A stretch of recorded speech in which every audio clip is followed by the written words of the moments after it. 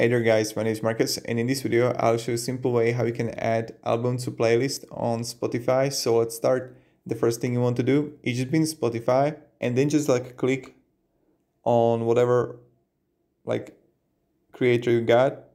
And I gotta see here popular releases, enter the cycle, album. I'm going to click on album, and then what you want to do is just go right top corner to the three dots.